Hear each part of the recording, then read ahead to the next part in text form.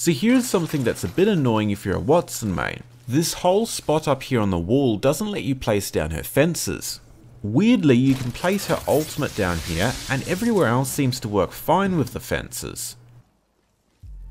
Even the other side of the wall works. This is a bit of an issue for Watson mains because the spot is key to hold for rings that end near here. It seems particularly odd that it only affects Watson fences and not other placeable abilities.